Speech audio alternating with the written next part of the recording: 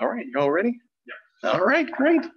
Good morning and welcome. I'm John Hickman, one of the chief residents of internal medicine, and it is my pleasure to welcome you once again to the Department of Medicine's grand rounds at Washington University School of Medicine. We're so glad you're here.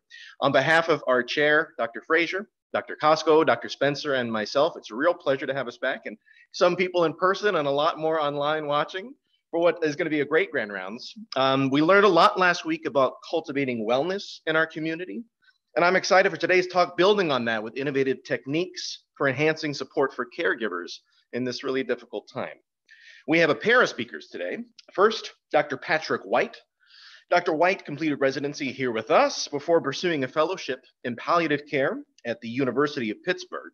He is currently the inaugural Stokes Family Endowed Chair in Palliative Medicine and Supportive Care, whose research is supported by multiple NIH grants in that discipline. He also leads Evelyn's House, providing support for more than 11,000 patients through end-of-life care. He is joined today by Dr. Deborah Parker Oliver. Dr. Oliver was recruited from University of Missouri last October, where she earned her Master's of Social Work and PhD. She is currently a professor of medicine in palliative medicine. She is a prolific researcher with over 200 publications and has been a PI on 5 RL1 grants. As always, please send questions via the Q&A function as we go, which I will moderate with our speakers later in the talk. And please help me welcome Drs. White and Oliver. Dr. White. Thank you so much. So it is an honor to be here today. Dr. Reeds called me out and said it's going to be tricky to follow the burnout lecture last week. But Dr. Parker Oliver and I are really excited to talk about a topic that hits so many people. So just to show you some of the research on this important issue of caregiving for seriously ill patients. In the United States, in 2020, there are over 50 million caregivers, and they comprise nearly 19% of the US population, providing unpaid care to an adult with health or functional needs. The percentage has been rapidly increasing. So now 24% of caregivers are caring for more than one person. More family caregivers have difficulty coordinating care, and an increasing proportion are caring for a loved one with Alzheimer's disease or dementia. And the strain on caregivers has never been higher, with now 21% of Americans that are providing care reporting their own health as fair to poor. And 23% of those caregivers share that the caregiving needs have taken an impact on their own health and made it worse. So a huge issue that affects so many people. And there are really 4 caregiving experiences that changed my own perspective of caregivers. The first one that hit home was Richard Black, and he had metastatic lung cancer, and he made me promise to share his name in any presentations we did. He dealt with serious social determinants of health where he had issues with housing and other issues and didn't have the support of a caregiver. He had 97 ER visits and hospitalizations over the last 12 months of his life. And it really showed us that without the support of these caregivers, what a huge impact it has. The second, Mrs. K, was a patient in her mid-20s who suffered from morbid obesity. She weighed over 1,500 pounds and had extreme challenges with just basic activities of daily life. Just toileting would take her and her mother, over 20 to 30 minutes to perform.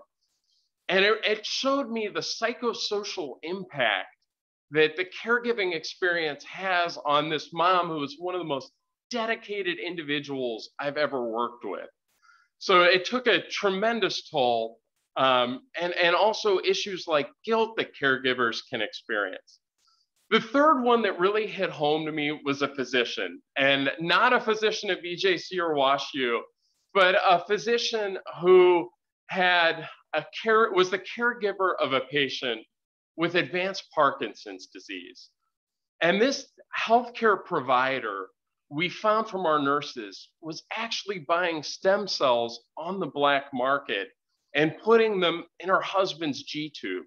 And it just showed me the desperation that even highly trained caregivers, people who know the science and know better, can experience, and the impact that that has.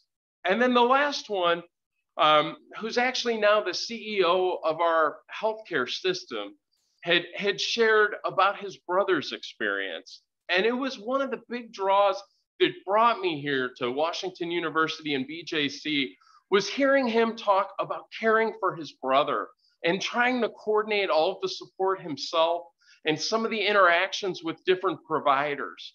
And the vision that we would have to make this place special, and that we would become a leader on tackling these issues. And that's exactly what I get to share with you today.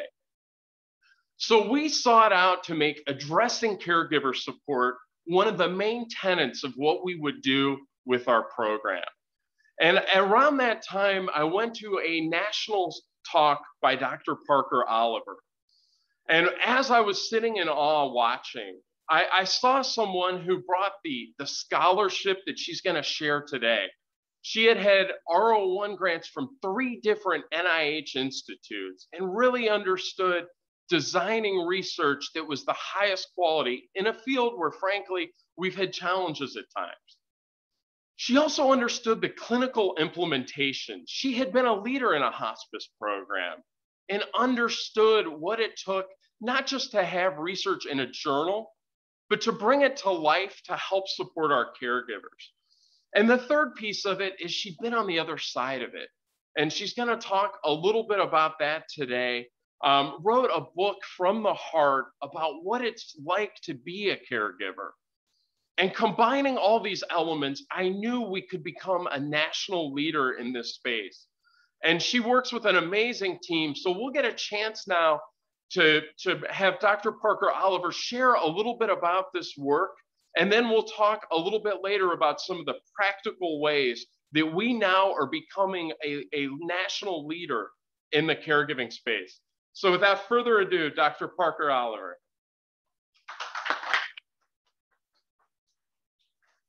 Thank you, and it's great to have faces now to talk to. Virtual is great, but it's really hard when, especially if you're going to share part of your personal story, when you don't have people's faces to look and smile back at you. Thank you, Dr. White, for a great introduction. I'm excited to be here and share with you what we're doing in palliative care. And I've been at Washington University now for an entire year this week. And so it was great to be able to find my way here and to have some of those things over. And I tell you, the honeymoon's not over yet. We're really excited about what we're doing. I'm excited to share with you my interdisciplinary team of collaborators. We've been working together now for over 10 years. I've actually been involved in hospice and palliative medicine almost 40 years. I've been director of 3 hospice agencies before coming back to get my PhD, learning that there was a lot we needed to do to make it better, as great as it was. My PhD is in rural sociology. My clinical training is in social work. A little known fact is the reason I got really interested in it clear back in my undergraduate work was that my stepfather was connected to a respirator, and way back in 1978, we had to make the decision to disconnect that. Luckily, our family had had caring conversations because Karen Quinlan had been going on. And so there's an example of how important and valuable those conversations are. Joining me in the lab this last year, Dr. Carla Washington came in January. She's an associate professor and actually was one of my PhD students, one of my first PhD students, and has now just gotten her first R01, so we're very excited about that. And Dr. Jacqueline Benson is a family scientist who has joined us just the past couple of months. And so now together, we look forward to really bringing research together. you know, our mission of our lab is that we become a national leader in enhancing support for patients and families with serious illness. We want to be a nationally recognized interprofessional team of scientists that seek to provide and translate evidence-based tools for healthcare providers and their patients and family members. Basically, we want to use science to empower patients and caregivers, and that's what our work is all about. So you ask, you know, why caregivers? That's rare that people focus on the family rather than what's going on with patients. I like to call the caregiver the invisible patient, the second patient. It struck me when I was giving a talk one day at a church group. A woman came up and she was in tears after hearing my story. And she said, Debbie, I was invisible. People talked past me, they talked around me, the doctor talked to my husband, didn't hear me. I was invisible. And I think that is just so true. That's exactly how I felt, and I knew the physicians that were caring for my husband. This article appeared in the Huffington Post, and they titled it, "No One Gives a Rat's Ass About Family Caregivers." Kind of a bold statement, but so very true. You know, we have 34 million family caregivers in this country, and it's estimated that they saved the United States government $500 billion doing jobs that nurses and doctors are trained years to do, and they learn how to do it in the home. They care for bodies that have no resemblance to the people that they married or the parent that birthed them, dress wounds, empty urinals, give injections, administer medications, start IVs, measure bed sores, assess pain, and decide what is an emergency. They brush their patients' teeth and hair. They make sure they take their pills. They become nutritional experts preparing meals that people may or may not eat. They are responsible to keep their loved ones safe, and they put their jobs and their lives on hold without complaint. Over the last 40 years, the last 20 especially, there actually has become a science affiliated with caregiving. Lots of descriptive research has shown, some of which Dr. White shared.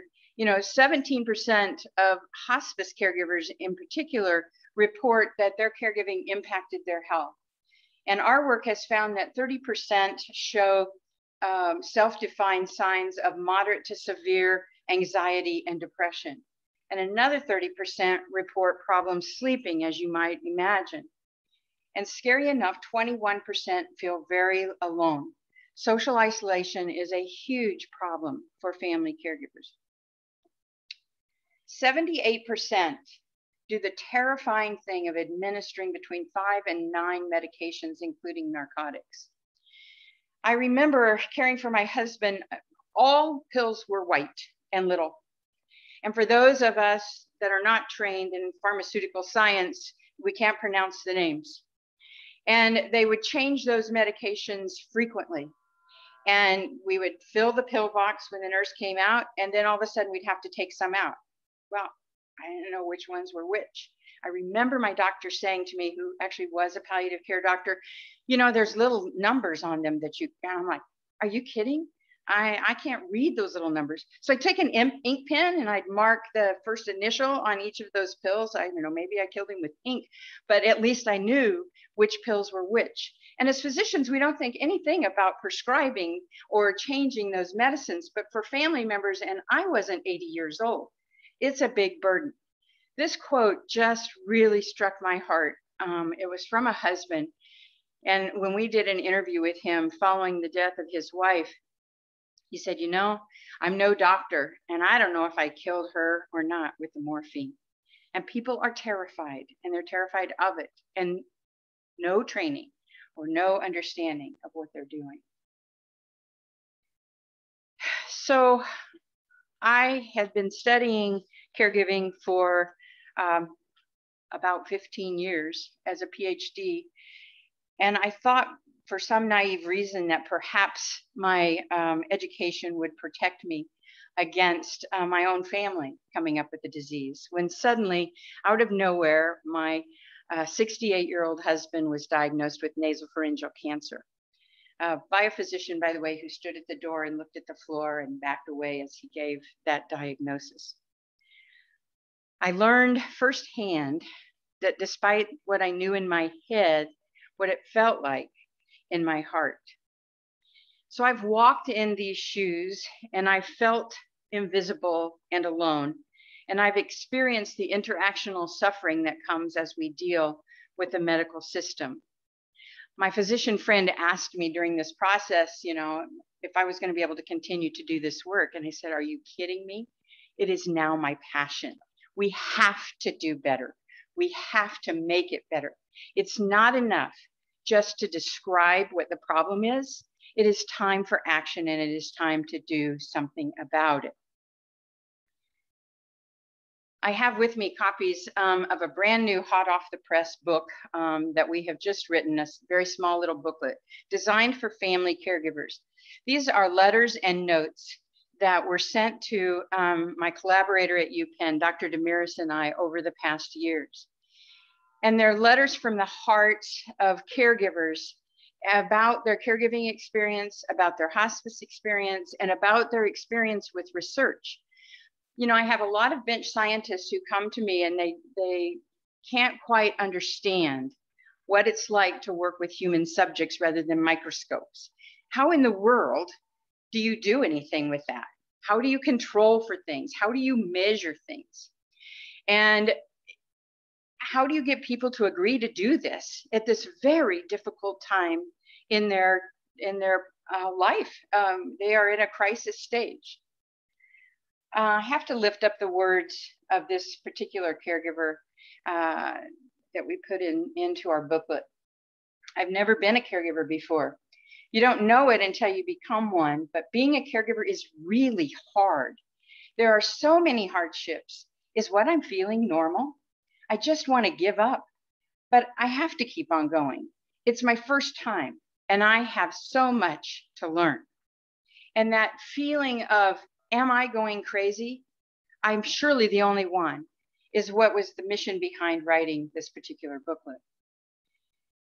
How do you get people to do research?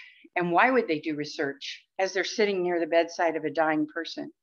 I think this quote answers it really well. You know, answering your questions, we clearly administer standardized instruments to get data. Answering the questions forced me to look at what was in my head and actually made it so understandable to other people.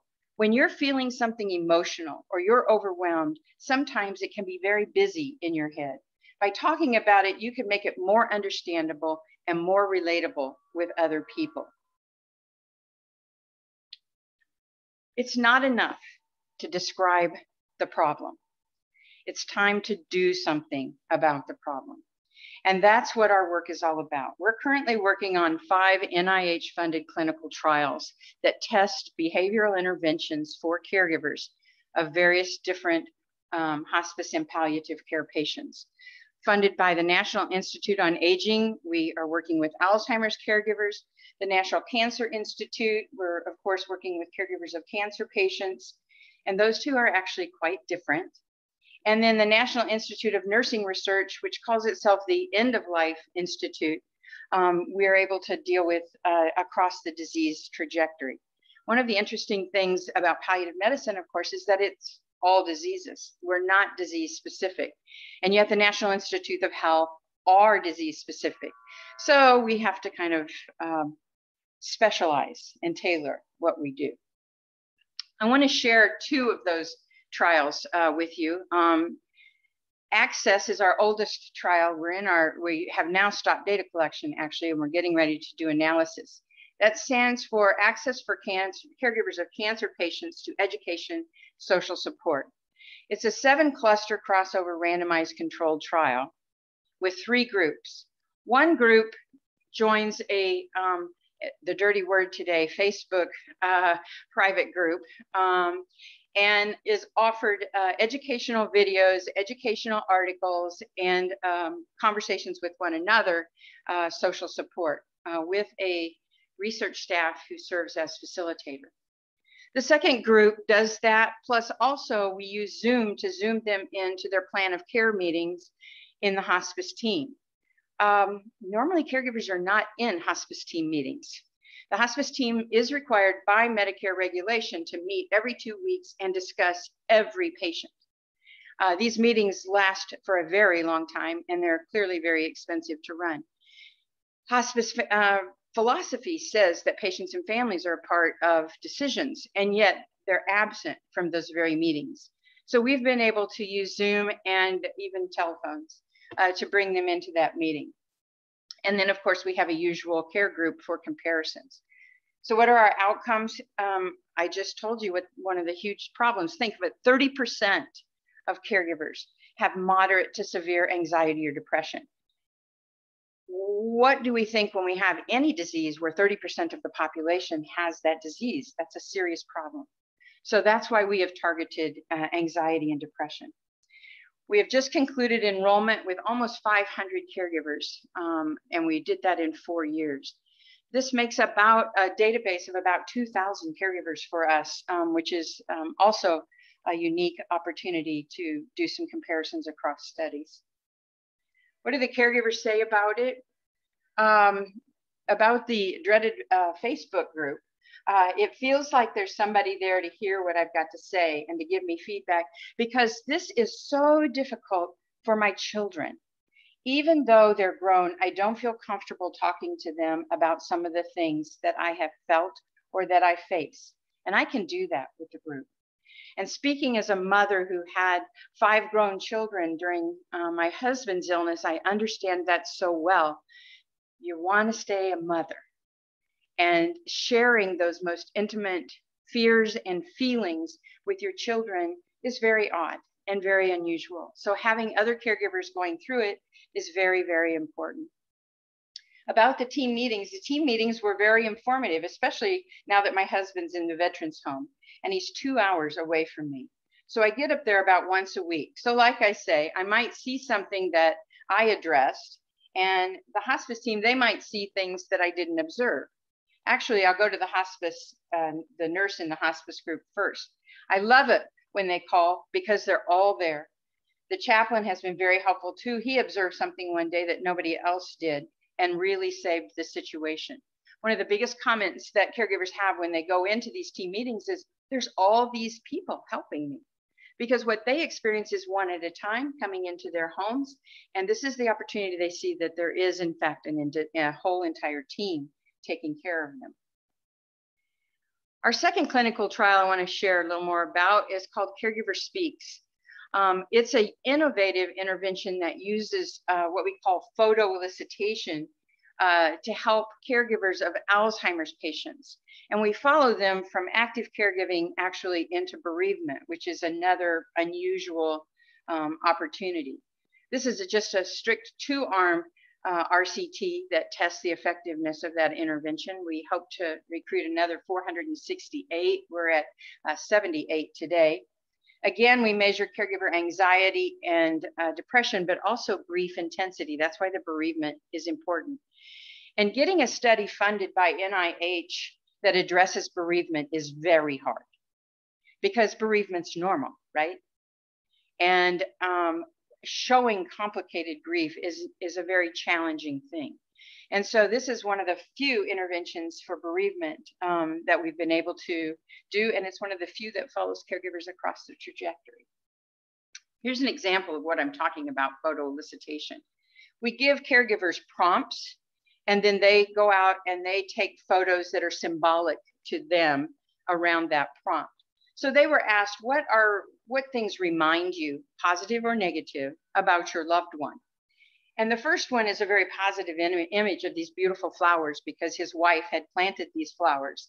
And so when they come up in the spring, she would get great joy out of that. And he also, and remember, you know, Alzheimer's caregiving lasts a long time.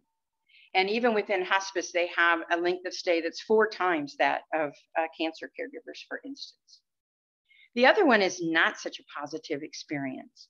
And that those are pictures of bills. It's very real, the financial pain that families have with medicine. Lots has been done around that. But even bigger than that, and of course we had to anonymize this picture, is the fact that you get mail with the person's name on it after they've died. It's been 7 years, I still get mail with David's name on it. And every time I do, your heart just sinks a little bit. And so this is the symbol for them of both a positive and a not so positive experience. So where do we go from here? We have had, we're in the process, when we're finished in the next 5 years, we will have actually 7 tested efficacious interventions to share. And what we want to do is create a program project grant, PO1, for those of you who understand the alphabet soup, NIH. That project will be around $10 million, and it takes 3 interventions and that have some kind of a common theme and some synergy and blends them together around one theme. We're going to do this in partnership with the University of Pennsylvania. And one of the great things I've learned at Washington University is there's lots of partnerships with UPenn, so we'll be not alone in that.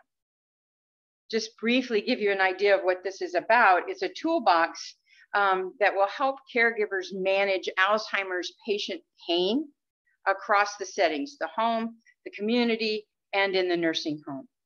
One of those projects will be an online self-directed problem-solving intervention to teach caregivers about pain management. How do you tell if somebody's in pain when they're demented? Not an easy thing. What do you do about it? How do you know when to call the doctor? All of those kinds of issues. The other one will be a nurse-directed project, and we're doing some pilot testing on that now. That's, again, an educational intervention around pain management. And the third one is a nursing home intervention that's based off of a small R21 grant that we had that was very successful. Just because somebody is in the nursing home does not mean that their pain is well or that their care is well cared for. And nothing has shown us more in COVID than the separation and the challenges for families when they are so isolated from their family members during a pandemic, right? So we're going to use what we did in the home, in the nursing home, and bring families in so that they can participate in that discussion. Over the next 5 years, we intend to be the national leader in interdisciplinary research in palliative medicine. We're going to be the national experts on caregivers specifically. We want to be a sought after postdoctoral placement for all disciplines. We want to have the PO1 Center Grant. To my knowledge, there's only one hospice research group that has ever been able to successfully do that before. And we want to hold national research conferences so that we're seen as national leaders. And we're very thrilled to have strong donor support in order to help us make this happen. It's critical as we build our pilot studies and we create tools such as that booklet to be able to give to caregivers. And finally, we want close integration with the clinical and the educational components in our division.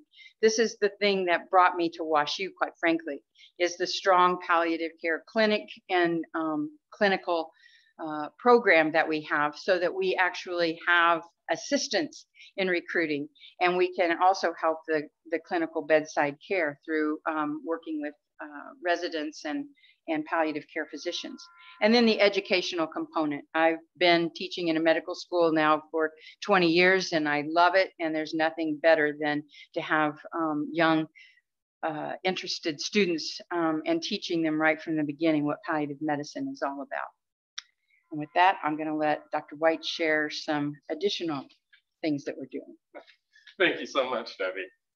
So we're really excited now for this part, just to go through some of the really practical ways that we are hoping to become national leaders in caregiver support. As you could hear from Dr. Parker Oliver, on the research front, few, if any, institutions can match the momentum we've been fortunate to have over the last several years. And so the first one, and these are at 5 different stages that we want to be able to support our caregivers. The first is identifying high-risk patients to begin with, where we can find those caregivers that need the support. So we were really grateful that Nathan Moore, Randy Foraker, and the Institute for Informatics, and Stephen Chi and WashU Critical Care were able to help us, with Nathan leading the way, build a machine learning tool that could identify these patients in Epic, scanning hundreds of different variables to find those that are best correlate with 30-day mortality to start with. So this is an algorithm that runs on our patients 24 hours after they're admitted, scans all of these, finds those high-risk patients with an area under the curve of about 0.89. And so we can catch over a quarter of our dying patients with a specificity of around 0.98. And then we review these patients to see who's appropriate to let the primary teams know that they need that support and to have that conversation and to make sure we capture that in the chart. So we send this Epic secure chat to these attending physicians and say, hey, this patient's at high risk. Would you be willing to have this conversation? Or would you prefer for the palliative care team to have that conversation? Or have you already maybe had the conversation, we just haven't documented the right way? And if they opt not to do those things, we try and drill down, why isn't that happening? Where are the gaps? Is it scared that they're gonna have the family upset? Is it that they don't agree with the algorithm? And we've gotten really robust results so far. And this is just the BJH, but at this point, over 500 patients have been enrolled across the system. Attending physicians have done just a remarkable job. And I wanna comment on the hospitalists at WashU, led by Mike Lynn, Devin Odom, Gina LaRosa, that over 95% of them, when we did our last review, had responded to the message. And more than 2/3 went and had that difficult conversation with that seriously ill patient. And roughly a quarter of the time, palliative care was engaged. But what we were able to do with support from our hospitalists, from our amazing resident firm teams and WashU physicians, our cardiology group, our thoracic oncology group, was we took the proportion that came in with those documented goals, which was 6%, and in the preliminary reviews, it's over 60% if they're on TGI. So a 10-fold increase in having their goals documented. And we submitted, Dr. Moore submitted this grant even before COVID started. But as the ICU beds became crunched, it was really interesting to note that of those patients identified, nearly a quarter opted to have their goals changed and said, look, I wouldn't want to be intubated. That's not what's consistent with my goals and values. We're looking at other outcomes too that I think are going to be key to the healthcare system. So what percentage of these patients would end up in the ICU, hospital length of stay, ICU length of stay, inpatient mortality, hospice utilization? But this is not a hospice or a palliative care intervention. This is just good medicine for seriously ill patients. This is identifying them so Dr. Parker Oliver can bring that support to them much earlier in their disease trajectory. Our partners with Siteman and other groups have been really supportive and interested in how do we bring that support to caregivers much earlier upstream. And like I said, we are already live at Missouri Baptist, Barnes Jewish, Alton Hospital, Barnes Jewish St. Peter's, and Progress West in Memorial Hospital now. The other component of this to supporting caregivers that we're equally, if not more excited about, is bringing it into the outpatient clinics. And we've been really fortunate with our partners with the BJC Medical Group and the Faculty Practice Plan that we're working to get advanced care planning much earlier upstream, a similar algorithm to identify these patients, bring that support to them, change the structure to reward our providers for having those discussions. And all of this just has happened within the last 24 months that we've been able to move this forward. So we are really excited that few healthcare systems have integrated this as well. So for our clinicians that are on the call, we now have the capability in my chart that patients and caregivers and families can start this conversation themselves. we have some amazing tools that called Prepare for Your Care, now built into MyChart. We're working with researchers at UCSF that allow families to go through on their own and start having these conversations and asking some of the difficult questions we need to, that have been well validated in all different groups and found to be highly effective. So we're really proud. We're grateful for our IT partners, Michelle Thomas and Jeff Sislow and others that actually made this all possible too. The third piece for enhancing support for caregivers is we knew we needed to increase access to palliative care. And it has been a tremendous effort from a lot of different people that I get to share today, that we went from having roughly 11 providers across the system 3 years ago to 22 providers by the end of this year. That's remarkable growth, and it's gonna allow our caregivers to get support earlier. And we also respect that all groups across our system have made this a much bigger focus themselves, and they do such a great job too with having these difficult conversations. But we want to be there for additional support when we can be most helpful. And a piece of that, maybe the one good thing to come out of the pandemic would be palliative telehealth and virtual care. Because it is really tough for sick patients and families to add one more visit, come into the city, and see another doctor. You know, the average patient is seeing 10 different providers in the last 6 months of life in Missouri. And what we found is by doing virtual care and having those visits in the home, that we've been able to cut the no-show rate from 50% all the way down to 15%. And we've seen that telehealth can be a tool. We've used it on the floors in the ICUs, even did a little pilot in the emergency department. We think that's going to be a terrific way to bring this support to more of our seriously ill patients and caregivers. And we're working to build a system-wide effort between WashU and BJC that can really address this. And we're pleased that we've got some big announcements coming on that front. But I just want to show you some of the great work. This is Dr. Elise Everett in our clinic here at BJH and others. But you can see the clinic visits went from virtually none to a 5-fold increase over the last year. And I'm going to show the impact of that because I think it's really important. And we're adding another provider in a couple of weeks just focused on the outpatient as well.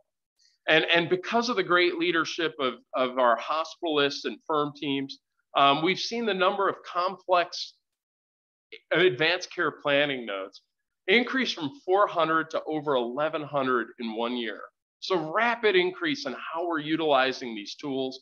We completely redid the way we capture that to make it more provider friendly. And the beauty is now it's easily recognizable that you can see where the provider before had that conversation automatically in the same tab for the first time. So just to show you the impact, Dr. Everett audited the first 50 patients that she saw. And what she found is that 78% of these seriously ill patients were able to die at home. 90% had hospice support.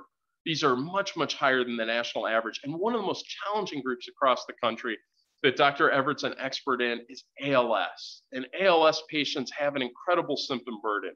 Nationwide, they tend to die often in hospitals, and only 30 to 50% of them nationally have hospice support. Through this clinic, 98% of patients were either able to die at home or with hospice support. That is a huge impact on their experience of being with their loved ones. And you can just think, in particular during the pandemic, what that meant to everybody. The next area that we've been able to target is where we've just completed a contract with the Palliative Care Quality Collaborative. And what that's going to allow us to do is in our electronic medical record to do a better job of defining core symptoms like pain, nausea, anxiety, and recording the impact our palliative care providers have on that, and then benchmarking to national standards. Because as Dr. Parker Oliver shared, not treating or managing those symptoms to their fullest takes a tremendous toll on our caregivers. So we're really excited to be one of the national leaders in incorporating this with our partners at Duke, UCSF, and other institutions. And not only are we doing that, but we are building some of the tools. The brilliant Dr. Carla Washington that Debbie was just sharing about is building a dashboard that not only allows us to recognize the symptom burden for patients, but to capture it for caregivers too. So this is going to be something that very few institutions are doing, if any right now, that's very innovative, and that we can scroll through large numbers of patients like we do. Initially, this will be used in the hospice setting, where we often review 50 to 100 patients in a 3-hour meeting and really flag those that need symptom and psychosocial support much earlier on in the course. And the last one we've had for a few years now, but I just want to highlight that for caregivers that are dealing with the worst symptoms, the terminal agitation, and we've been very blessed that our hospice is able to keep roughly 95% of patients in their home. But for that 5% in the hospital that are, suffering the worst agitation or pain crises or trouble breathing, it is really comforting for caregivers to know that we have one of the best inpatient hospice houses in the country. And the feedback I get, and I had the tremendous joy of opening it, is that it feels like patients will cry when they come through the door expecting to be in a healthcare facility. And they say, this feels like a house. And that's how I was treated by every staff member, like my own family. It is just powerful. And while I could read comments all day, I think it's really powerful to see the hard outcomes. So just to give you a frame of reference, nationwide, only 40% of patients who die in the ICUs have their caregiver rate that experience at the highest level. At Evelyn's house, 97% over the last 3 years have rated that experience at the highest level. That's outstanding. That is a huge impact on how the great care they received all the way along is remembered, and giving them that tremendous support at the end. And like I said, we've been really great about being able to get the support in the homes for the vast majority of patients. But having that extra resource for those that need it most, and not just for our healthcare system, but we take care of the trickiest ones from around the state. And we're really proud of those outcomes. So getting these tools earlier to our patients and their caregivers is gonna be absolutely critical. The place that has done this the best, and I will be blown away if anyone can throw in, John, if anyone knows this place, this location where they have mastered caregiver support. If anyone throws it in the chat, you will be loved for forever, where they are getting goals of care conversations on virtually everyone. Do I have any takers? Or anybody from the audience? We'll give them a moment and see. All right. We're going to give them a moment. In just yet.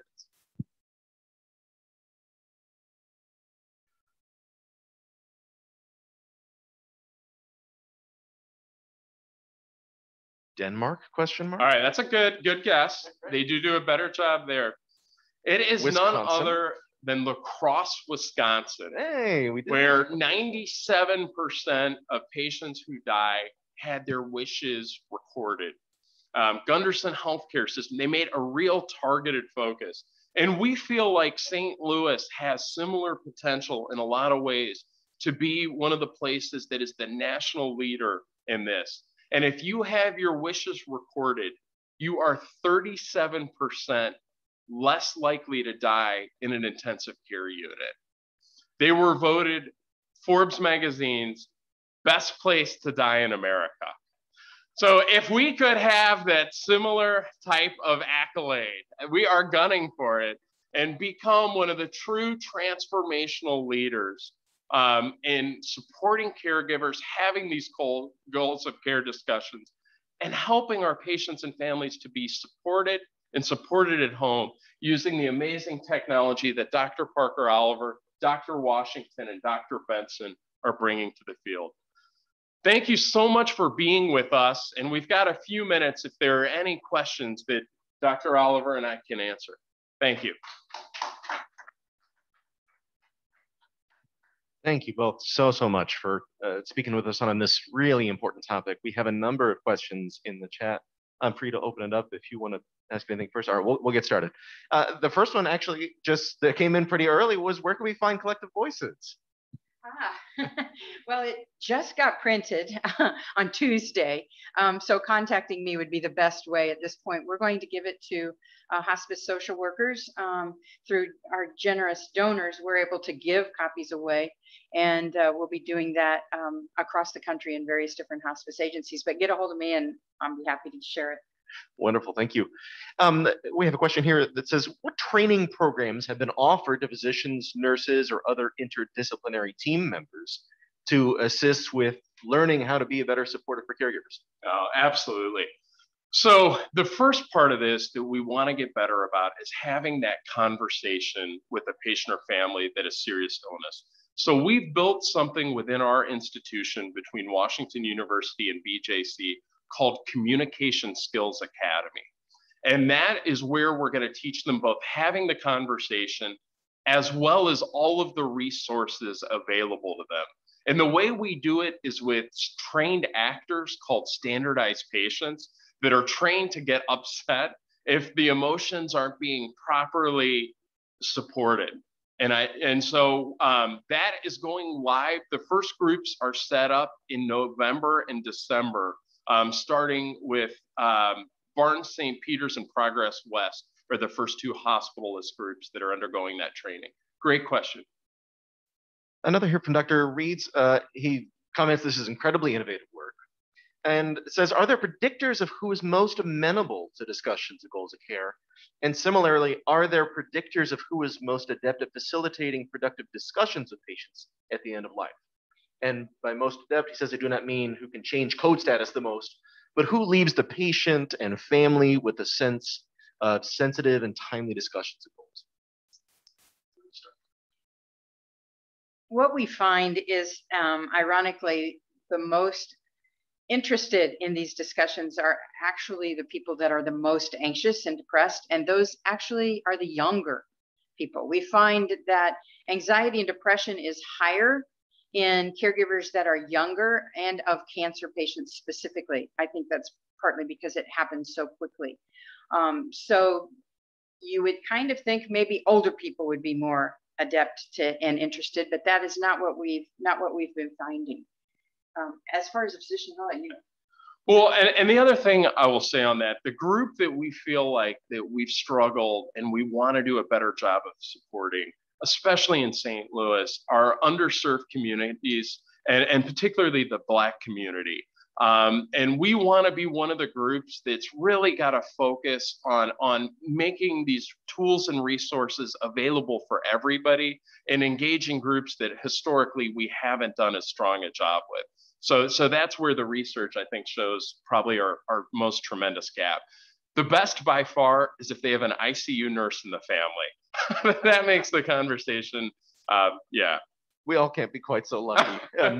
And building right on top of that, you've already partly answered this, that we live in a very multicultural city, as you know. Can you comment on some of the differences more in the views of palliative care and hospice among different cultural groups? Studies have documented, as I'm sure you know, lower rates of palliative care hospice utilization among Black Americans. And are there other steps that we can take to improve that trust around end-of-life care discussions and more utilization in those communities? There's a problem that we still are seeking an answer to about access for minorities into hospice. It is a huge issue. Part of the issue is, of course, this tied into workforce, in that we also don't have a big diverse workforce in the hospice setting. making it really hard. And family support systems are very different in minority families. They're very committed to keeping people at home, and yet very hesitant to accept the very resources that will help them do it. Lots of research trying to understand why, but no magical answers on the hospice side have happened yet.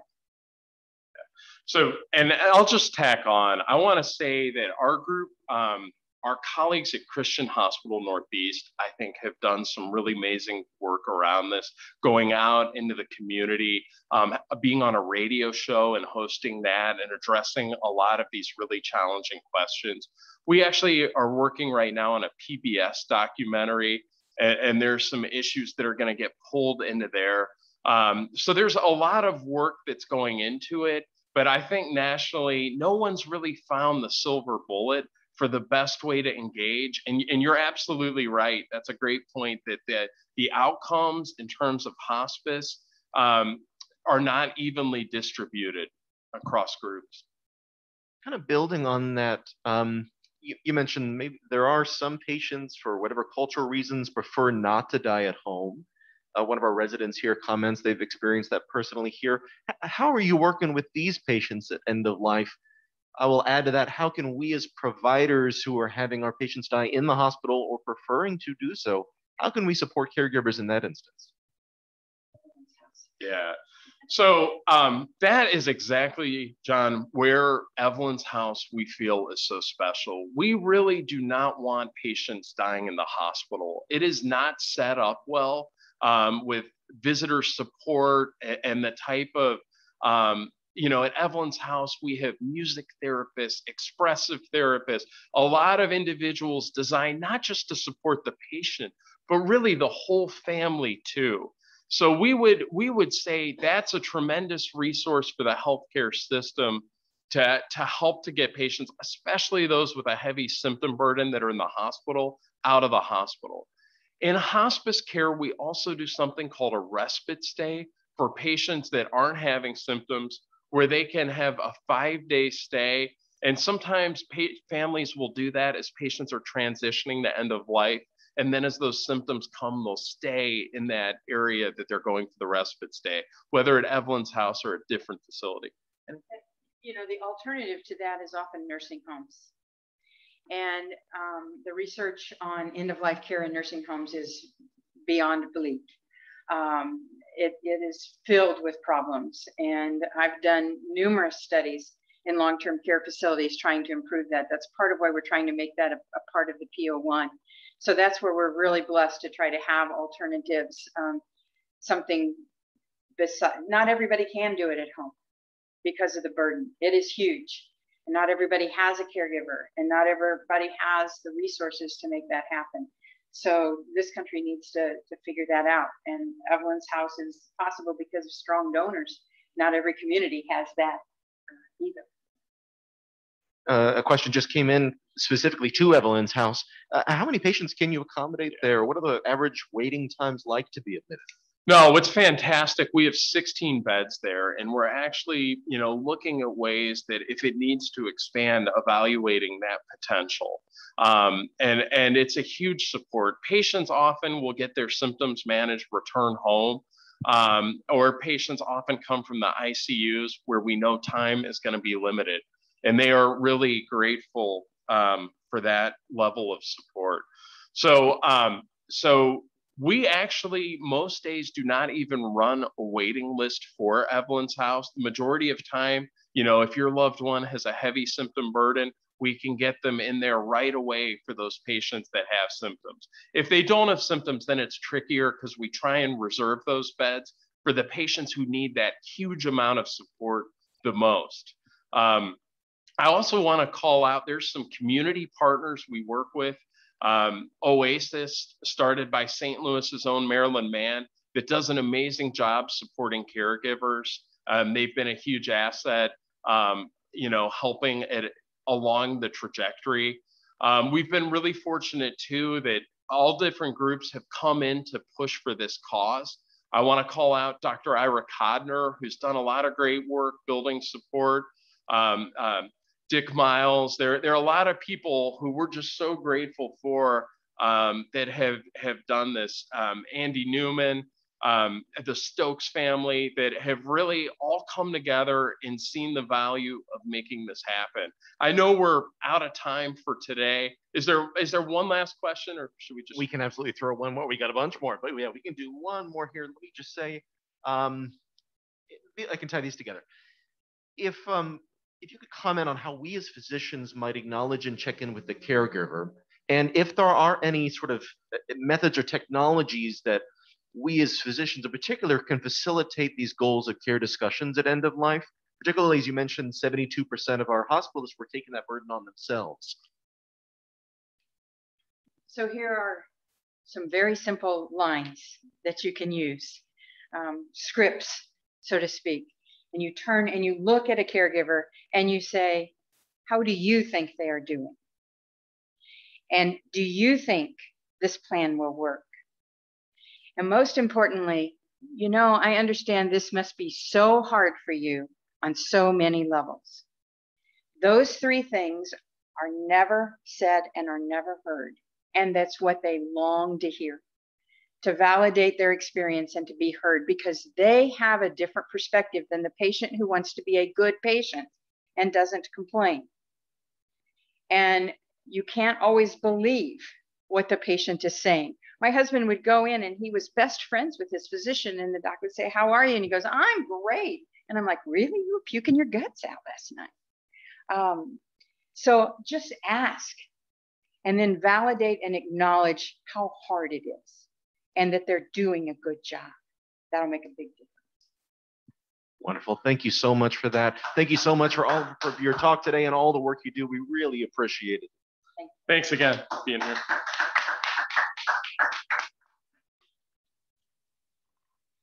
For those listening at home, I will add the QR code here in just a moment.